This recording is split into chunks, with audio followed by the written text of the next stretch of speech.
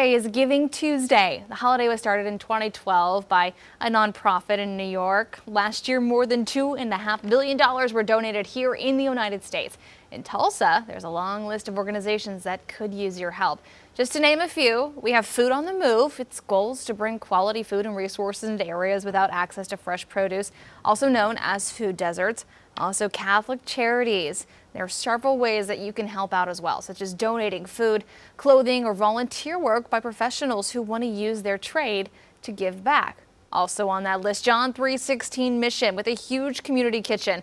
But there's also a shelter, and it provides family and youth services.